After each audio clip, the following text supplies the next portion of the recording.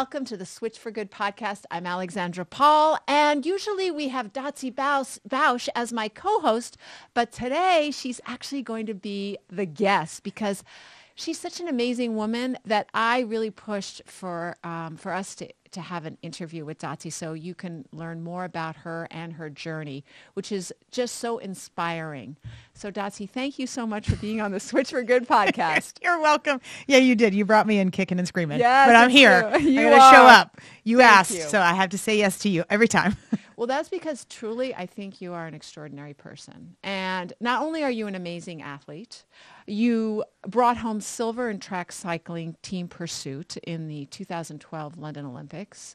You also have 2 gold medals in the Pan American Games. You've broken a world record, and you have 8 national cycling championships under your belt. I mean, it's just incredible. And after your cycling career, Dotsie took that big heart of hers and she started to help. Well, she was probably doing it all along, but you really focused on helping people and animals. Dotsie mentors young women struggling with eating disorders. She has a beautiful TED Talk that everyone should listen to called Olympic Level Compassion. And in 2018, she produced a controversial but very powerful anti-dairy commercial that aired on TV at the Olympic Games closing ceremonies and during the Oscars. Dotsie has most recently taken on another big challenge. She's the founder and executive director of the nonprofit Switch4Good, giving voice to vegan athletes and doctors so they can show the world that a plant-based diet does indeed make you stronger, faster, and healthier. And on a personal level, I just want to say that what impresses me so much about you, Dotsie, and for like our audience to know, is that you are so driven and type A, but you also have such a big heart. And so for not only as a co-host, it's such an amazing experience to have you on because you're a great partner. And when you interview people, you really know the facts. You blow me away with the facts that you know about the benefits of a plant-based diet. But you're also a compassionate person, which really is what veganism is all about. And so today I really did push for Dotsie to be on the show because she's just an amazing person. And I know that you are going to want to know her better and better. So we're going to have a part 2, Dotsie, after this. So let's start at the beginning, Dotsie. Tell us a little bit about where are you from? Well, first of all, thank you for that intro. That was, I've never been introed that way before. And I am verklempt over here getting all teary-eyed with you. But I just want to say that meeting you and working with you has been one of the greatest joys of my life. And I'm very serious when I say that. And I know I've told you before that along the route and the journey of developing Switch4Good into where it is today and where it might go, doing this podcast with you is what brings me the most delight and where I feel the most grounded in our activism in this nonprofit. So thank you for that. Thank you. So, okay, back where to you. I grew up in Kentucky, Louisville, Kentucky. Yeah. And so were you an athlete when you were as a child? Because you're such a phenomenal athlete as an adult. Well, no, quite the contrary. I wasn't. I mean, I love to, be outside and run around and I was super active, but not an athlete. I grew up competing in saddlebred horseback riding. So I would, say that the horse was the athlete, but I grew up with a competitive spirit and a competitive nature. But being an actual athlete myself, really strong heart and lungs that you need to be a great athlete were not developed in my early years whatsoever. So Kentucky and horse riding horses. How do you feel about horses now? I think I feel very much about the industry, the horse breeding, the horse racing, the horse riding industry, very much like I feel about like domesticated dogs and cats, where we're so far down and we're so deep into what we have done to animals from a domesticated standpoint that now we're in a situation where we need to respect and save them, being, let's say, dogs and cats. So it's like, I have a couple of dogs. I feel like I wish that we had never done that to them in the beginning and let them just be free and on their own, and not use them for specific purposes. I have Chihuahuas. They were bred in the 1500s to be emperor's feet warmers in Spain. So, each type of dog, and as a lot of people know, which is contrary to what many people think today, but pit bulls were initially raised in Europe and England specifically they were called like the nanny dogs, right? They looked over children, so they're actually quite docile, but humans have done wicked and weird things to them. So I feel the same way about horse racing and horse riding. I wish that we had never done that to horses. They should run wild and free and live their own lives free from, our ideas that we have for them. So, however, do I think a horse that's just maybe retired, let's say, is going to be more fulfilled just standing in a field, staring at the sky and eating grass for its entire life without having any stimulus because they're not free? No. I think they probably, I like to think that the horses that I had enjoyed at least the pleasure riding part, where we would, we were good friends. I do think that they loved me, and I know I loved them, and that we would go out for rides in the park, a lot of times bareback, and just enjoy being together, sniffing the flowers and having a bite of the grass and drinking some water out of the creek and bonding. But do I think it was right that I wore spurs and I had a whip and I treated them the way that I did to control them into being a form of competition that I got off on, to be quite frank? No. It's so layered. It's so layered. Bits, I remember when I was a kid, we rode too, and I would say, that bit looks like it's uncomfortable. Of My course. mother would say, no, they're fine. Right. And now I won't ride a horse. I've turned down jobs because it had to do with being in a horse. So it's really tough, but it is. It's interesting. It's good that we discuss it, to discuss our culture and what we've done, and that we move forward. And we are moving forward as a species, I believe. So, yeah. And you moved forward too. You went to Villanova College. Is that right? And you were majoring in journalism. Yes. When you started, you were very excited about this and passionate about being an on-camera news person. And I've seen you interview athletes, by the way, and you do an excellent job. But you were disillusioned by the business when you started actually working in the news and entertainment business in front of the camera. Tell us a little bit. Yeah. Well, I thought I had a real deep desire to pursue hard news. Just like the real nitty gritty of what goes on every day in any city or wherever it might be around the world. And so that's why I majored in journalism, and I ended up doing a internship in my senior year and in Philadelphia, and really was exposed to the reality of how controlled our news is by whatever you want to label it as, the big man behind the curtain, which is big business and big government.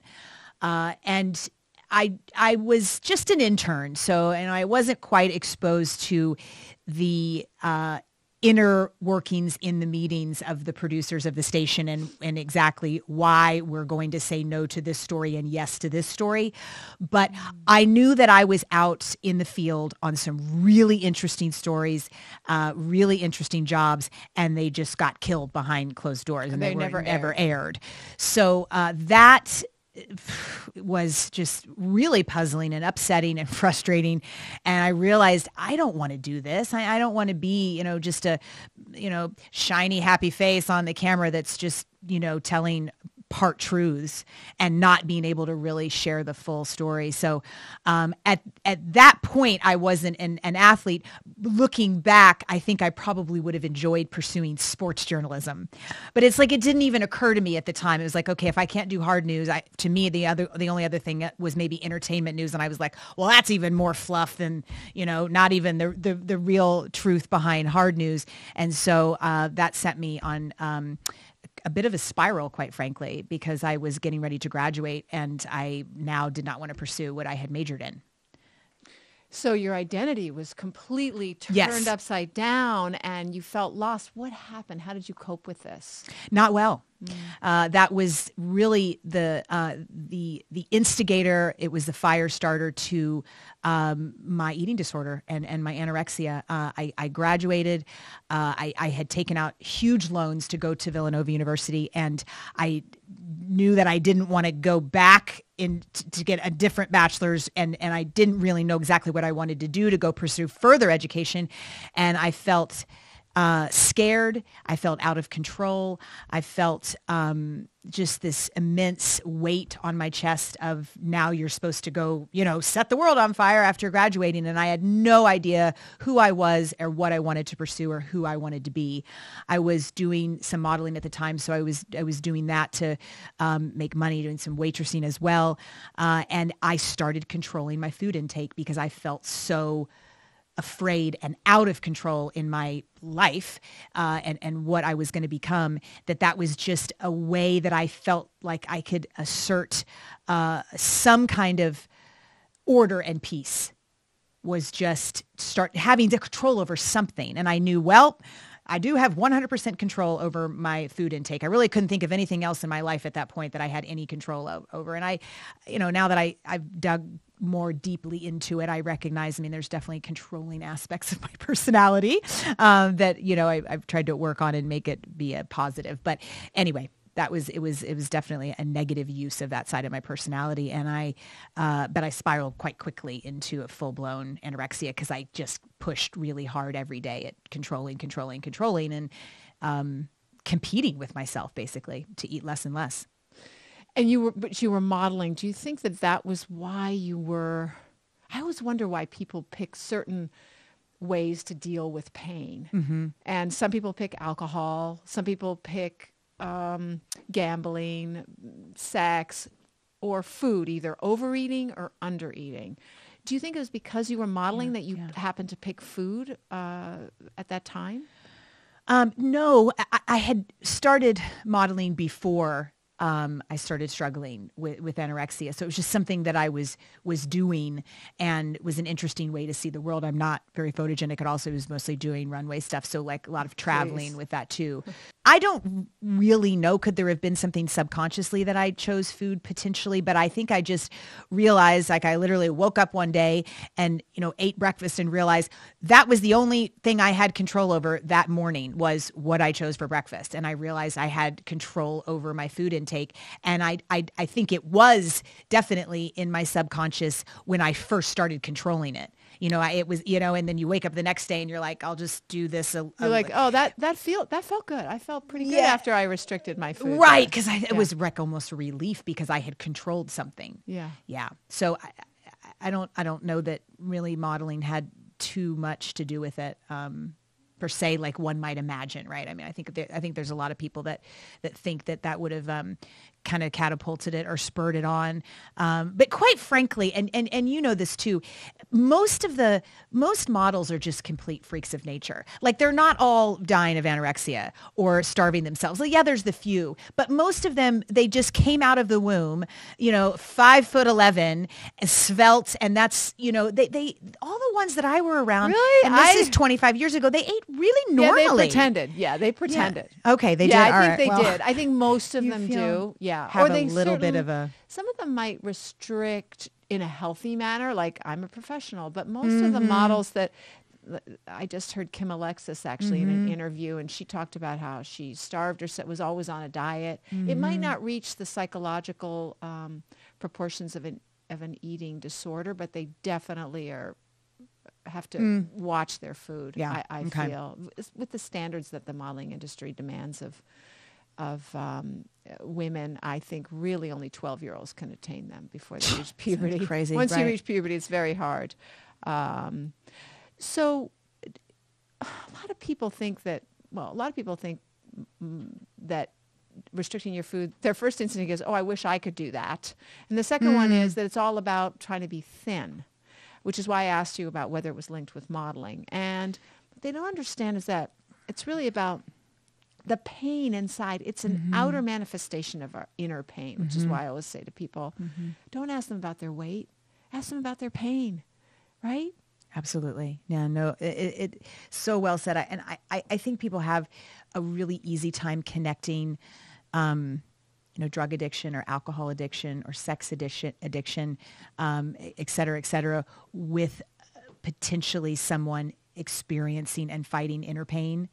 But it's very hard for people to understand an eating disorder and that is due to inner pain, and that an eating disorder is really just the acting out or the controlling of what is going on deep inside and the pain that's going on deep inside. And I think that's just because, food is, well, we need it to survive, obviously, but it's just, it's something that's very natural in our society. Yeah. We celebrate it around it. We have it at least 3 times a day. It just doesn't seem like controlling that would be connected to deep inner pain. But it's just acting out on it in a different way, just like an alcoholic would act out on drinking. So you were doing cocaine at the time too. Mm-hmm. Why do you think you didn't become a cocaine addict, but instead...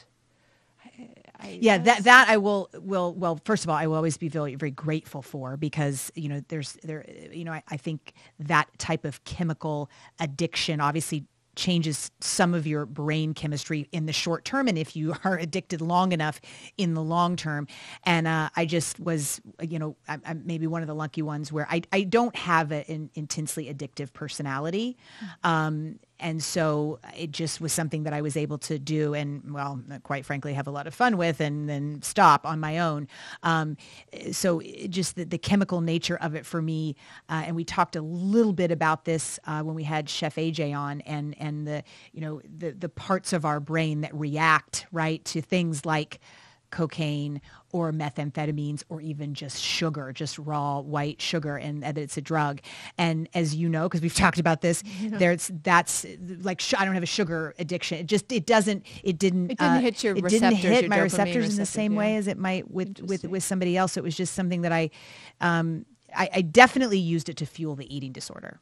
Because it most definitely tamped down oh my gosh, yeah. It's a rock star status for an anorexic, which is bad news, but yeah. You just have so much power and radiance. I often feel that an eating disorder in a woman, and it might be with all, is a way for us to keep we're afraid of our own power, because it's a way of diminishing ourselves. We get smaller and smaller. Anybody looking at you now would be amazed that you were just a shell of this at one time. For people who don't really understand what it is to be anorexic, can you talk about the life of a person with an eating disorder, or the non-life? Yeah. It became, in its worst points, a 24-hour, 365 days a year. 364. How many days are in a year? 364. 5. Okay, I was right. Except for on leap year. Just a moment of like, wait, how many? 66. There you go, people. Where there was not a single solitary second of a day that I wasn't completely obsessed or overthinking what was going to go in and what wasn't going to go in my mouth on any given day. And at the real height of it, I was not able to work. I wasn't able to experience life or build friendships or maintain family interactions and experiences. I became afraid to fly home to Kentucky and visit my family because they were the ones that could see through it the most, right? And probably recognized it even way before I did. I remember multiple days just never getting out of bed. I was so weak that I couldn't really anyway. And I remember when I just started hobbling into some awareness that I needed some kind of help and therapy, I would kind of be in bed and reading a little bit, but I had almost what I remember as just like hardly any heightened cognitive function at all. Like I remember reading and I didn't feel like I didn't know what I had just read and I'd have to go back over it. I mean, it just nothing was functioning. I wasn't getting any nutrients. And then I would kind of hobble over to outpatient group therapy and treatment in the afternoon and then kind of like wander back home. It was almost like I was dazed and confused and lost and just, I was definitely a shell of myself. And I remember walking down the streets in New York City feeling like, I just didn't want anyone to see me anymore. I didn't want anyone to notice my being. And so, and that's, I was becoming successful at that. I mean, the smaller I got and the more wrecked I looked, right, from not feeding myself and not having any nutrients. I mean, my hair was kind of falling out in clumps and my skin was a grayish color and my teeth were, getting a bit gray too. And it just, I mean, I probably looked like I was 80 and I was, 20 to, and so I was successful in that attempt. I mean, nobody was noticing it anymore. And I really liked that. You were in therapy though for during this time and it wasn't working, or how was this? Is before you moved to California, right? Right. Yeah. Right. I dabbled in a variety of different kinds of therapy because people that loved me started saying things. Mm-hmm. And so it was like, well, I'll just do this because then they'll get off my back and I'll say, oh, I go to group every day or whatever, which really I went to group and figured out how to pursue my eating disorder even more fervently. Oh, because you heard other people. Yeah. Oh, yeah. We just fed off each other. It was a disaster. Okay. Yeah. So I'm not doing this by asking these questions, or what? You mean you gave each other secrets on how to? Exactly. Okay. Right. Yeah. Kind of. Yeah. And that by that point, I was starting to, however you want to state it, like transfer my eating disorder from anorexia to bulimia. Mm. And so it was more like how to hide the bulimia, like learning tips of the trade on that, and then how to binge and purge more successfully, which sounds like a total oxymoron, but yeah. You know what I'm saying. As a bulimic Yep. for 10 years or so, yep. I definitely know that. All the hiding. Mm-hmm. Mm-hmm. And the isolation. Mm-hmm. I mean, I functioned well outside, actually, because I didn't get so sick with anorexia. Right. I transferred to bulimia pretty quickly. And then people can't see it because bulimia actually, ultimately, your weight will end up going up because it's hard to keep, you still absorb calories when you binge. And mm-hmm. so you look like you're healthier than you are. Once again, people judge it by how you look, but really they need to start looking at deeper into your pain instead of just your body weight or what you're eating. Mm-hmm. Tell us about when you hit rock bottom. Oh gosh. To me, I have like pretty foggy memory of the real rock bottom. I definitely feel like I was spiraling into it for a while, but I guess the actual event of rock bottom was when I tried to commit suicide and ran out on the 76 freeway in the middle of the night in Philadelphia. And so it was obviously unsuccessful, and there were cars. Anyway. And so that was a turning point. I had a boyfriend at the time, and he called my parents, and, but I was already, well over 18. So my parents didn't really have a control, right, over over me. So there was so much serious outpouring of love and concern and sadness from them. And my mom flew in to Philadelphia, and I was still very much pushing her away and still very angry. And I knew that I had done that, but I still wasn't really ready to recognize that was a bad thing that I had done that. It's just like, I just didn't want to be here anymore. And that I thought was my decision, not hers or anyone else's. But experiencing my mom in such extraordinary pain left a mark on me. And so when she left from that trip, actually in an anger rage, I was in an anger rage and took her to the airport and literally threw my 105-pound mother out on the sidewalk. to fumble around and get her bags and stand back up and go fly back home to Kentucky. I drove home from the airport and thought, well, maybe I could just give this a go or pretend. I think I remember thinking to myself, pretend to give healing a go. Because when I die from this, which I'm quite sure I will, at least my parents and my sister will know that I tried. Like that was going to be less painful for them or something if I ended up dying. That I gave it a good go, good honest try. But that's what I had pretty much talked myself into, was that okay, I'm just gonna at least show them I tried. Yep. So you were in California at the time when you really found someone who helped you heal.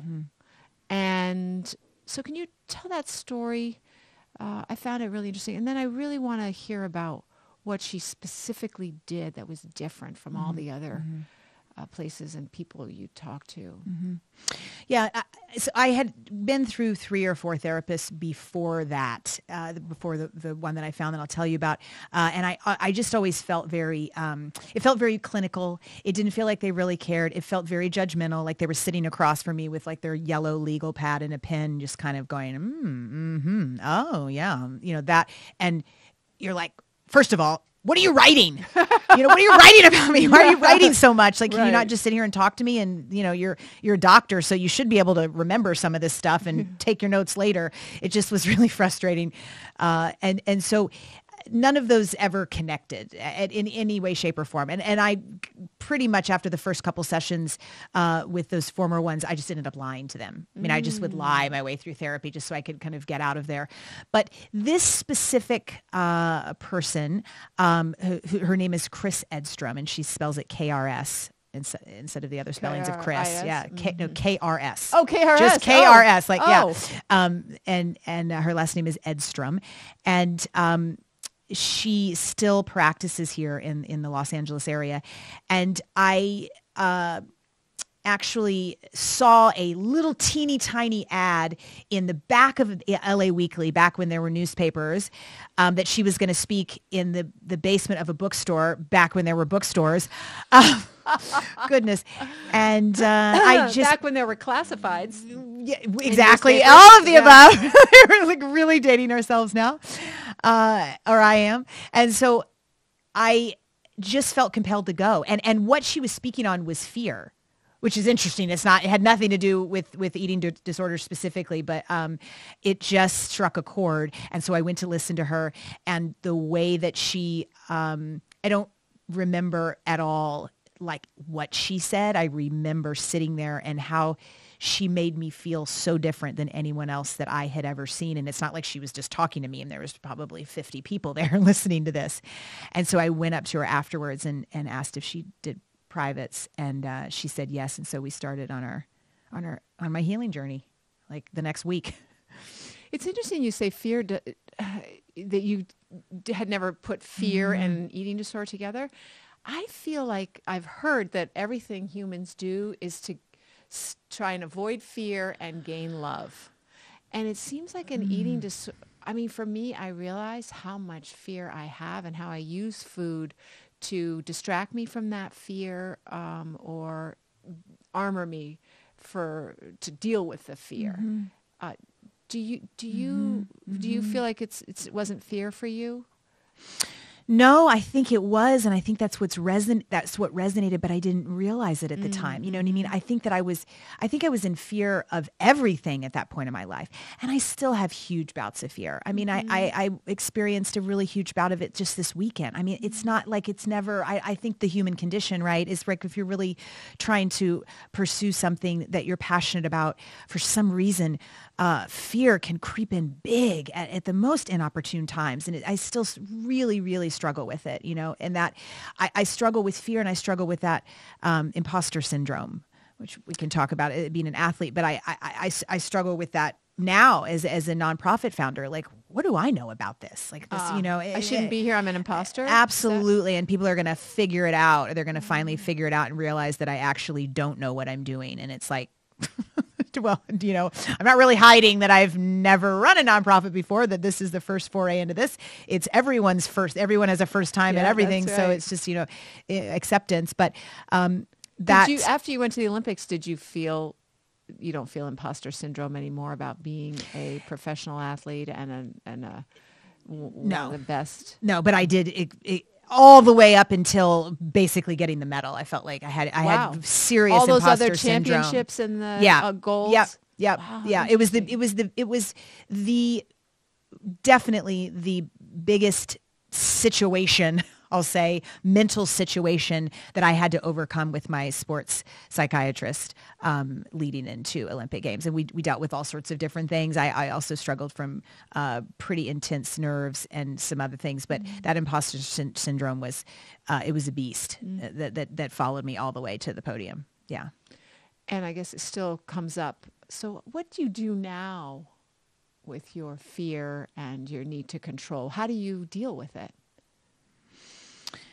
Well, you don't turn to food or restricting. Right, I know that. Right. No, it's not a control. I mean, going back to some of the things that my therapist taught me and why I think that she was so effective with the way that she worked. I mean, she labels herself as a meditative therapist or a meditation therapist, but what that exactly means is, and I'll give just a couple of examples and then how that plays out now in my life post-eating disorder. So in the midst of bulimia, as you know, when you are getting ready to start an intense binge and purge, Chris, what she would have me do is she told me to go out and buy blue dot stickers like you would get at like a office supply store. And I would go around the house and put the stickers on trigger spots or places in the house that would, I would traditionally be when I was going to go forward and involve myself in a binge and purge. And I would do that on just like the refrigerator or the toilet. Exactly, right. The door of the bathroom and the toilet handle and all the places that I would maybe go. So those would be around the house just in general. I would put those stickers on when I was not in a rough state, let's say. So just on any given whatever day. And so when I would feel the need to numb out, which was most of the time, what I was leaning towards was numbing out with the binge and the purge. I would have to, if I saw a blue dot in that pathway, which I did because I put them everywhere, I had to stop, locate the area of the pain and anxiousness and misery that I was experiencing in my body, locate exactly where it was, whether it was deep in my gut, whether it was in my chest, whether it was my throat, whether it was my back, whether it was my big toe, to locate where that pain was and sit with it. In the beginning, it was for 5 seconds. I couldn't be any less than 5 seconds. And then I could go ahead with my binge and purge. She gave me complete and open freedom to just go right ahead and do exactly what I had set on to do. And for some reason, that kind of freedom, which no one had ever said before, right? Every conversation, every therapy conversation was about stopping, like right now, today, this is how this is going to work. And so that ability to still be able to do what I wanted to do let me have the strength and the ability in the beginning to at least give her those 5 seconds, which I thought of it at that point. It was giving it to her, not giving it to me, which of course it was for me. Like she really didn't need my 5 seconds, but that's how I thought of it. You know what I mean? She's putting this effort into me. I'm going to give her this 5 seconds of locating the pain. Well, as you can imagine, as we went further and further along, I was able to spend a significant amount of time with locating the pain and wrapping warmth around the pain, diving deeper into the pain. I mean, it was a whole meditative process that I would go through. And at the end of it all, I would have sometimes find myself having sat there for 20 minutes. And as I moved along, those 20 minutes were enough for me to stand up and go, okay, I don't need to binge anymore. I don't have that urge. You know, I've been able to sit with the pain, unravel the pain, uncover the pain, see the pain, look at the pain in its face, and move on from that specific pain in that specific moment. Not that I'm not going to have another one in this afternoon, but for that moment. And that's all that we needed. And that's all I needed in that first steps of healing, was just right now. We'll worry about this afternoon. We'll just do the right now. So I apply those same tactics to today. I mean, I'm a different person, and they come on in different ways. And sometimes I'm not so good at applying them. Sometimes I just, you know, I'll cry uncontrollably, and I'll forget to use the steps, and I don't have the blue dots around the house. And I was thinking about that this weekend, that maybe it's, you know, blue dot time again, and I can kind of walk through some of this fear, you know, in that similar mechanism that I had used before. So, you know, we're work in progress, right? We sure are. But it sounds like I mean, I know from knowing you that you feel like you have completely healed from your eating disorder. Well, you have other stuff to work on, right. but which is huge, because I feel like I don't act out on my eating disorder anymore, but I have a little bit of the head of it, head of a person with an eating disorder, and you seem to have gone beyond that even more, which is really incredible. How long do you think that healing process took from the lowest point to the point where you really felt free? Well, from the start of it to when I really felt free was more like 6 years, but from the lowest point to freedom was like about 2. It was, and in the beginning, I was meeting with Chris, like, she was coming over like 3 times a week. Like, it was very intensive. And then it kind of moved to 1, maybe a year in or something, but too long is what it was, for sure. Yeah, it always is. Yeah. Now, so actually it was Chris who inspired you to start cycling. Yeah. And so you were about 20? She gets full credit. How old were you at this time? So when I was 25 and a half, because I tried my first race at 26, but the period of time between her saying, you know, this is what happened. We were kind of venturing towards the end of what I would call my whole journey of healing, to where I was much, much, much better. And she and I were meeting on a much more infrequent basis. And I think from the very get-go, when she met me, she knew there was a competitor in there, however that was going to show itself later in my life. She knew that there was a competitor in there. And she also knew that I'd like to be very active. And one of the reasons I moved out to California was because it was, you know, sunny almost every day of the year. And I'd like to be outside and be active. So she just said to me, Dotsie, I want you to, I think it's time, and you're ready to select some kind of activity or exercise or even sport that you can do that feels good to you, that will not connect you to any of your negative behaviors from the past. And by that, she meant I definitely had, within my anorexia, over-exercise disorder. And most of that time was spent in the gym, on the Stairmaster, the elliptical, or the treadmill. And so it was like, okay, those are off the table. What else is an option? Well, I live out in LA, and I thought, you know, getting a bike sounds kind of fun, because I loved riding my, you know, banana seat bike with the neon flag around my neighborhood growing up in Kentucky. So I thought that seems like a great pick, and I can just ride up and down PCH and along the ocean and up and down the mountains, and that just seems like it'll feel good.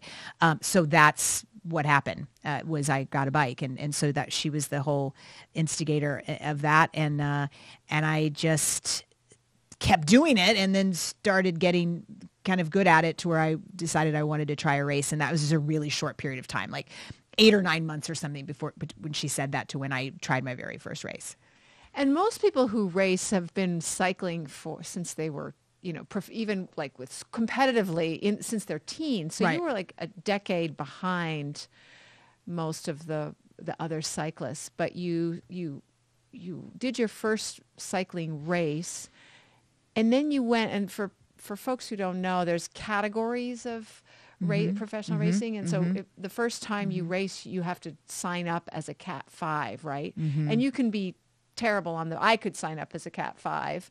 And then, but to get to a Cat 1, which is the most elite cyclists, is just it takes a long time. But for you, it only took a year. I mean, extraordinarily short period of time, which, tell me what was going on in that year. Yeah, well, it's in cycling. The categories are there mostly for safety, because if you really, it takes a while to hone the safety skills that you need to ride tight in a pack like that. So, but I decided that, like, basically it could have been 2 or 3 weeks in from riding my bike up and down PCH that I had this like dream that I was going to become a professional cyclist, which was just totally ridiculous, because I mean, I'm literally just coming out of healing, and but I don't know, it just and was you something. Just got on a bike. And I just got on a bike, but I just thought, this is the life. And you were old for a cyclist. And 26. I was totally old, the whole thing, but it just seemed like that. I just thought that would just be the coolest life. So I don't know if it was or not. I even remember standing in an elevator once with my cycling gear on, and I had my bike, and I have no idea why I was in an elevator, but I was in an elevator. Maybe I had my cycling gear on and my bike was downstairs for me to go get on it. But somebody asked what I did, and I said I was a professional cyclist. And total lie, like just straight, bold face, like straight face. So I thought, well, that was not cool. I can't. Why are you lying? Like, I wanted it so much. I had already told myself that I would become this. So one of the things that I knew that I was missing, basically that my competitors, my future competitors had that I didn't, was what we call in cycling, a lot of miles in our legs. I mean, I had 0 miles in my legs, right? I just basically in comparison. So I lived in Venice. So I thought, well, I'm going to get a job downtown Los Angeles as a bike messenger. And because if I ride from Venice to downtown LA, that's 25 miles. It's like 23 and a half or something. And I got to ride home. That's almost 50 miles. And then you pick up between 10 and 15 miles as a bike messenger every day. So, we're talking upwards of 60 miles a day. And I do that 5 days a week. I'm going to get miles in my legs really quick. And, I had been working in art department production for like commercials and music videos, and was doing really well financially. And so I thought, well, I'll just save that money, and now I'll go get this job, which I made like $4.50 an hour or something. It was so ridiculous. But this is how I'm going to make this happen. So that's what I did. I mean, that's really... You did become a professional cyclist. I did. I became a bike messenger. I was the only female. There was like 30 male bike messengers, and I was the only female. And they were the ones that really helped me hone some skills. The skills that I was talking about that you really need to pack. I never got great at it. But I was never known for my skills in the Peloton. I'll just say that. But I got good enough that, my skills, I can hang in there. Jumping sidewalks. Yeah, exactly. Weaving through traffic. Right. So you're a bike messenger. How do you tell me, how did you get from there to, the Olympics and all your medals? There were a few years in between then. It was like a 13-year journey. But I did the California AIDS ride in 98. And that was when I really realized just that there was some marginal talent underlying there in my body. I mean, I didn't really know it before I knew I liked doing it, and I don't know why I thought I'd become a professional at it, but I was riding with the front pack on the AIDS ride on a mountain bike. There was an engine there. There was some transfer, proper high level transfer of oxygen from competitiveness for sure, because I was on a mountain bike and I suffered like a dog. Oh, you were on a mountain bike? On a mountain bike. For people who with slicks though, with slick tires, not knobbies. So they all right, but there's a big difference between a mountain bike and a road bike, right? Especially when you're doing the miles that one does on an AIDS ride. Right. So wow, and you were at the front pack. Okay. For the most part. I mean, sometimes I would get dropped, but I was basically kind of hanging with the guys at the front. And so at the end of that AIDS ride, I had you make great friends on a journey like that, 7 days down the coast, 100 miles a day, camping every night. And so a couple of them stayed great friends after, and they just really encouraged me they said, you should just try a race. I mean, there is some talent here. This isn't normal. You shouldn't be able to kind of hang with us. And so that's what I did. So I signed up for my first race, and then I just kept going. And did you do well in your first race? No, it was horrible. It was just absolutely just the most. I don't know why. Because of all the skills needed. For everything. It was Sea Otter Classic, and I did the road race, and it was pouring down rain. It was freezing, and every element that is awful to happen in a bike race was happening during that race. All the weather elements, and then none of us were skilled because, like you said, it was a Cat 5 race, and so we were all a disaster all over the road. It was muddy. I couldn't see. I was freezing. I was suffering like a dog to even just stay. I remember finishing the race and going back to the van and calling my mom, and I was like, okay, so that I am never doing that again. We've checked that off. I never mind on the whole professional cyclist thing, because it was just, but then, just like we do it, 20 minutes later, I was like, where's the next race? I got to at least make good on this, and then I can quit. But I can't quit after that big of a flail, because I got like last pretty much. Well, you stuck with it, which is, I think, just a trait of yours that is just so admirable. The perseverance that you have and the determination. And sometime during that training that ended up at the Olympics in 2012, you became vegan. Were you already vegetarian? Mm-hmm. No. Oh, typical form. You went from probably vegetarian to vegan pretty fast. Is that? Yeah, I ate meat and dairy for 35 years. I mean, just never stopped for a single second to think about any of it. And I had been racing. I mean, I did my whole entire road career as eating animals and animal products because I raced professionally on the road for about 10 years before I switched over to track cycling in the velodrome. Okay. And so that whole entire time. And it's strange because most people, I think, would think that you at least give some kind of attention to your diet because you're an athlete. But because I had a history of eating disorder, I was very specific with team nutritionists that I would never again weigh any food, measure any food, or count any calories. That everything in the whole wide world, nothing was off the table as far as what I was gonna allow myself to eat. So I had this really like super flex, chill, attitude around food, and I didn't want to be regimented with it. And I knew that nutrients affected output as an athlete. Like I kind of got that. I knew that was the case, but I was succeeding, and so I just ate whatever I wanted to eat kind of whenever. I mean, with literally pretty much no thought to it whatsoever until I did. And what caused that change? I just had a experience like so many people have had where I was exposed to what basically goes on behind closed doors every day in animal agriculture. The horror, the cruelty, the terror, everything that some listeners have seen and some haven't. But I was exposed to the in truth real of life it or on video. It was actually a strange expose that I saw on TV that was in another country. Oh. And I specifically remember that because it was another language. That's how I knew it was another country. But I remember seeing it and thinking, oh, wow, this is something that I had never thought of. And it's crazy that goes on there. But I thought that probably definitely does not go on in the U.S. because I thought of it as, the government is here to protect the people. And that, of course, must include our food sources. And so none of that must go on behind closed doors in the United States. So I started doing a significant amount of a deep dive and research because I thought, I'm going to prove this wrong. I mean, that's awful, but I don't live wherever that is. So, and then uncovered what that's exactly what goes on here. And so I just had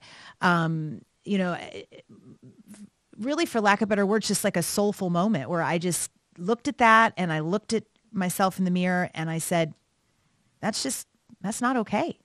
And so I'm just not going to pay into that system. I'm not going to support that. Like that's now going to no longer be part of what is going to land on my plate because until that stops, that's not okay.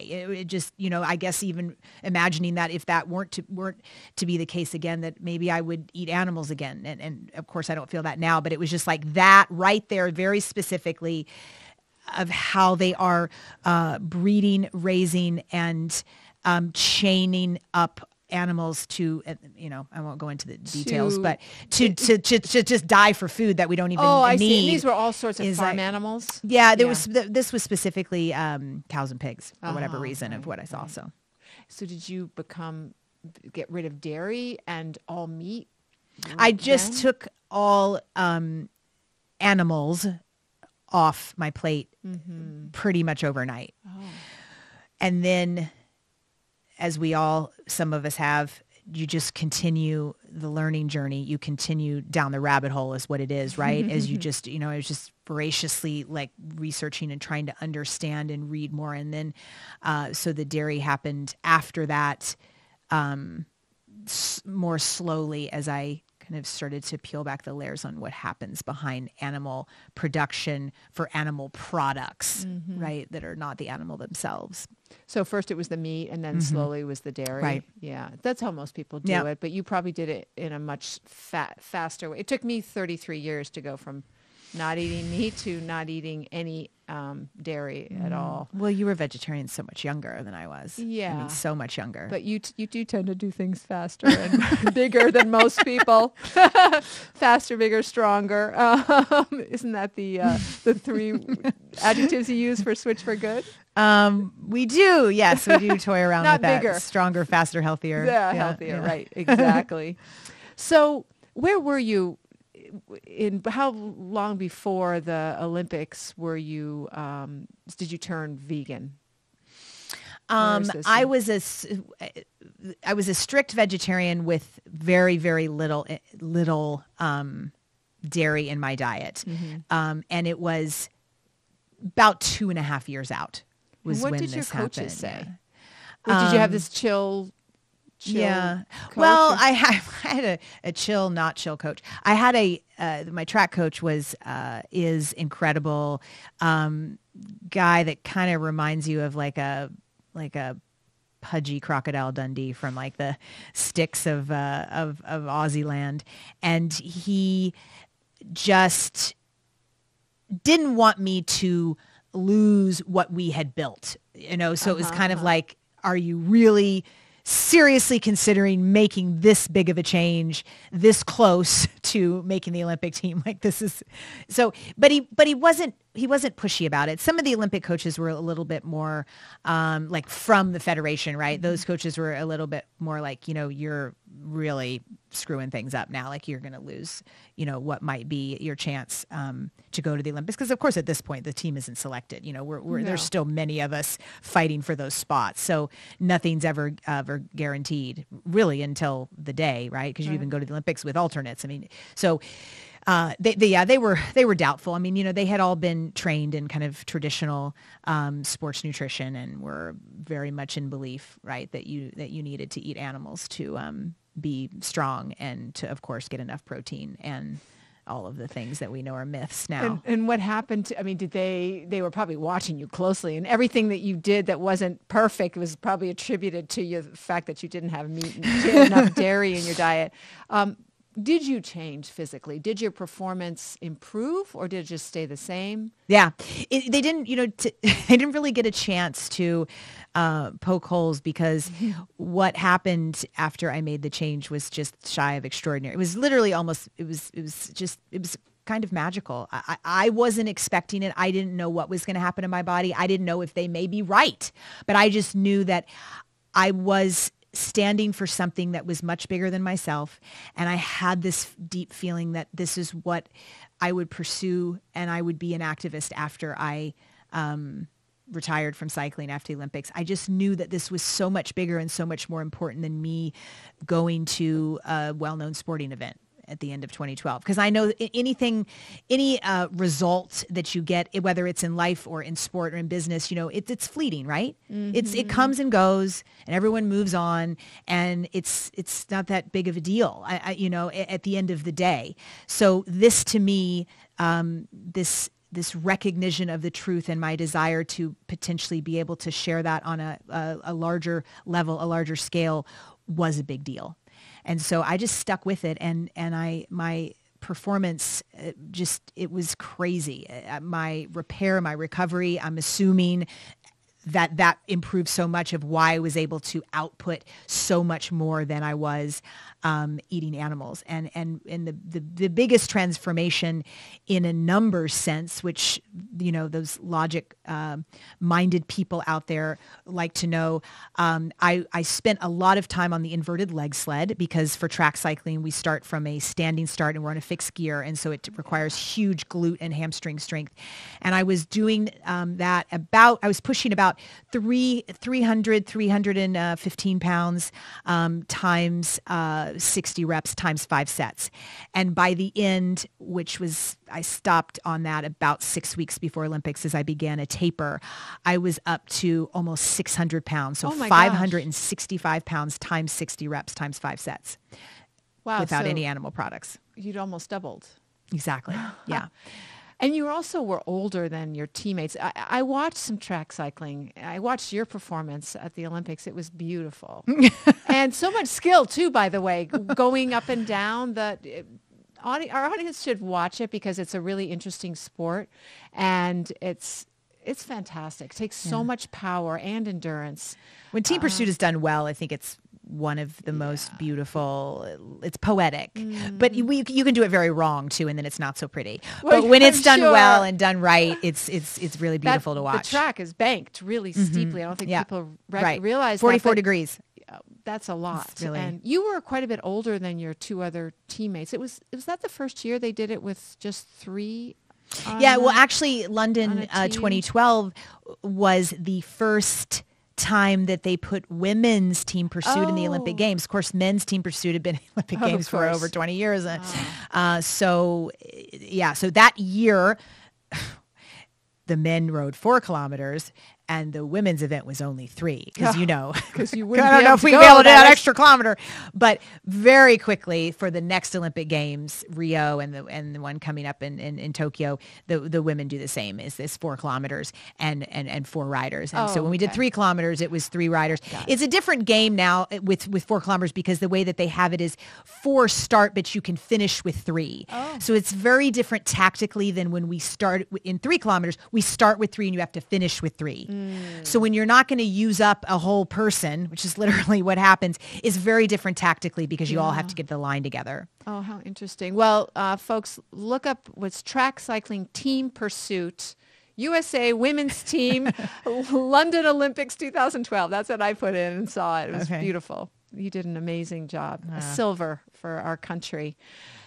So during all this time, you were pretty much alone. You didn't have a community of plant-based folks where a lot of people need that to stay vegan and to become an even more a pure vegan. Tell me, what happened that you became an activist going so many years just doing it yourself and not being an activist? I guess you were concentrating so much on being an athlete. Exactly just that super laser focused like professional athlete mind was in full effect those years, leading into the Olympics. And I basically, we would joke teammates like we barely had time to, or felt like we had time or energy to brush our teeth. There was just nothing else going on at really basically any given day. So I'm glad that is behind me because it's very self-centric way to live.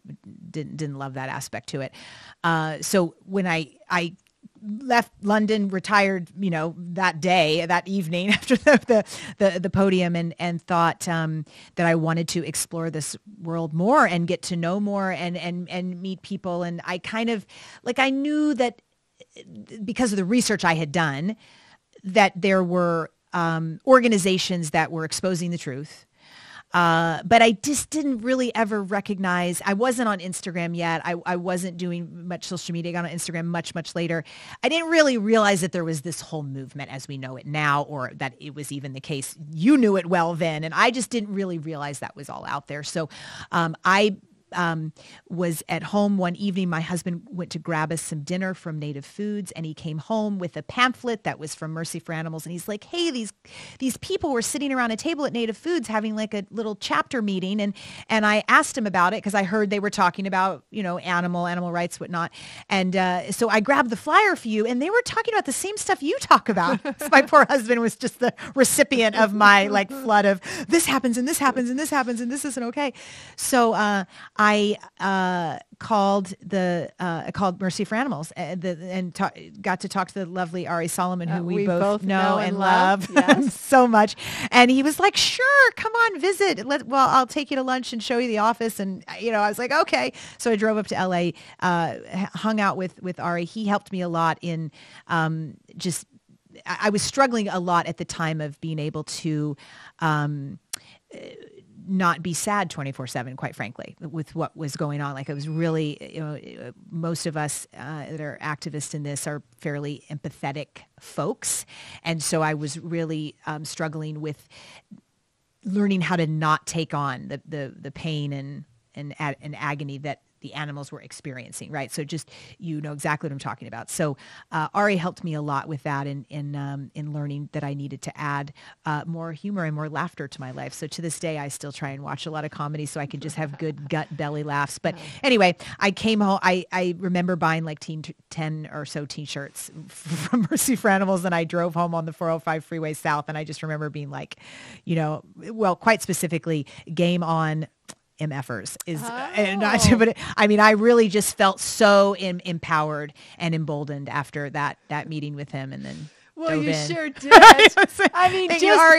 Just typical Dotsie style. She didn't take long to become from just starting to be an Uber something as a Uber athlete and then an Uber activist, because and we've mentioned it on the podcast several times because it's such an accomplishment. You produced a anti-dairy commercial directed by an Oscar-winning filmmaker where you recruited athletes from 4 different countries to go up against the dairy industry, specifically the dairy industry that is a huge sponsor of the Olympic Games, a patron of yours in a way, right? A partner, way to put it. Right, certainly. Right. And this anti-dairy commercial aired during the closing ceremonies of the 2018 Olympic Games in Pyongyang, and caused a lot of controversy and friction from the Olympic Committee. And then it also aired at the Oscars.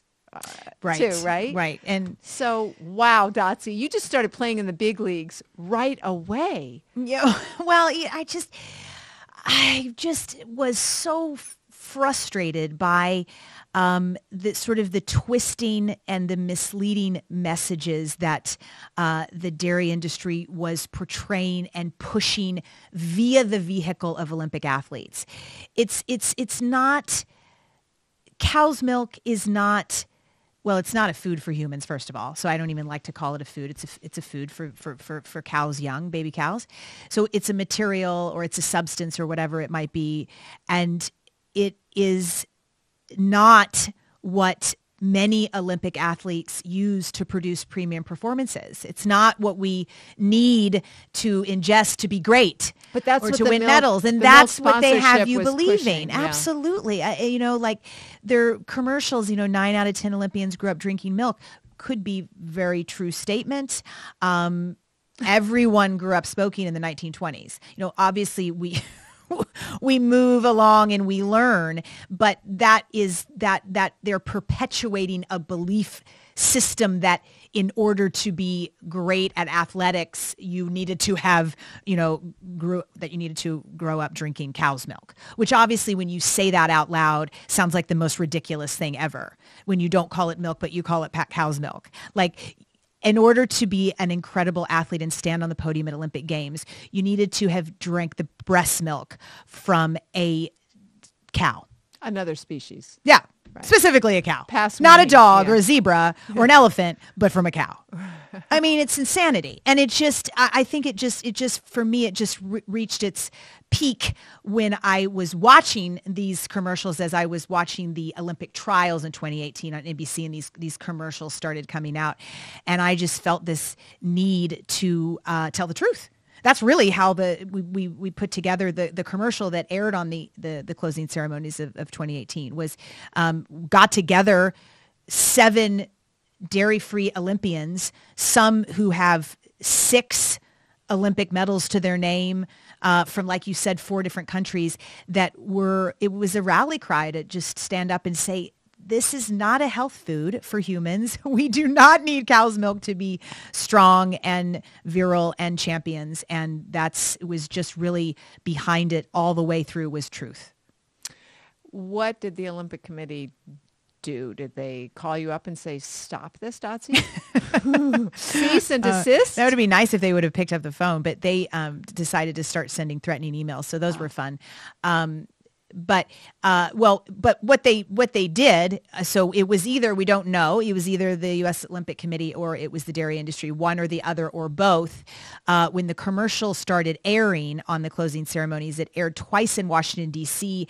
They called NBC, and because follow the dollar, they provide NBC with a lot of funding year after year after year, and especially every 2 years, right? Because winter and then summer Olympics, NBC didn't flinch and pulled the commercial. So we only aired in Washington, D.C., and we were supposed to air all the way across the country in 6 markets that entire night. Oh, my gosh. So that is why NBC did give us our money back, and then we aired during Oscar week the next week on ABC. Mm-hmm. But that just, there you go. Shows you the power of big business again. Well, sometimes that kind of controversy can actually help get more eyes on this commercial that's caused so much of a furor. And now people can see it on the Switch4Good.org Yeah, homepage, it is front and center on the homepage. Yeah, certainly. So please watch it. Yeah. I mean, one of the Seba Johnson's she's been vegan since birth. Yep. And she's Kendrick Osorio. Yep. Let's see. Kendrick Ferris. 3-time Olympian and Olympic weightlifter. And was he the only one who made the... From Team USA, yes, in 2016. Only... Yeah, he's the only one that qualified. Only American, and, no, he's huge, as you are when you are an Olympic weightlifter, and no animal products on his plate. That's great. So after this, I'm just laughing because you keep moving forward, Dotsie. So whatever those blue dots helped you with overcoming your fear, just like it did Put an the amazing blue dots job. back in business. And I just think sometimes when I was doing research on you and thinking about what we were going to talk about, I just really thought, I wonder if Dotsie was really afraid of her power back then when she was in her 20s, and just that fear, because you have such power. And I'm so grateful that to everybody, all the steps you took along the way to overcome this block, this thing, the eating disorder that stopped you from really accessing your power and celebrating all the great things about you and being out there in the world, helping people and animals. Yeah, all of us, right? We're all just constantly, I think, throwing inhibitors in our own path. Yeah. Why do we do that? We all do it, and in cycling terms, it would be throwing tacks in the road, right? Mm-hmm. So that your tire flats. Mm-hmm. And yeah. Yeah, I do think it comes down to fear. Mm-hmm. I've seen certainly that in myself. Mm-hmm. So you started the organization Switch4Good. You're now the executive director. You're doing amazing things. A lot of people think that I'm somehow a founder of Switch4Good. You are. We're doing a podcast together, and I sort of go, thank you. Thank you so much. That's a compliment, but I cannot take that credit because it's all Dotsie. No, you're a huge piece of who we are, and everybody on the team. I mean, I'm just like, I'm just a puppet really to the team, because they're the ones that really make this move and thrive and do all of the hard, gritty work to figure out where we can best place our energies so that we can do the most good. Well, tell me what you are doing, what Switch4Good does, so that our audience can go to switch4good.org and maybe support the organization. Yeah. Well, so I recently have been thinking of us a little bit more like it's almost like a PCRM for active people. So not that we're on the left, right? PCRM has been around for like 30 years, but I'm saying that because we do a wide variety of different types of activism.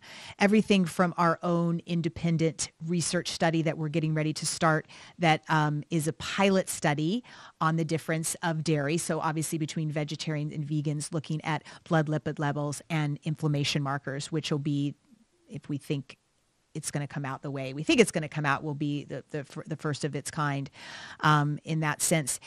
We do what we call truth tours, which are going around to different cities in different parts of the country. We've been to Minneapolis, Boulder, Colorado, Raleigh, Durham, North Carolina, and they are evenings of wonderful plant-based food and drink and storytelling. We really use the power of storytelling to help people start to take baby steps to change over their diet.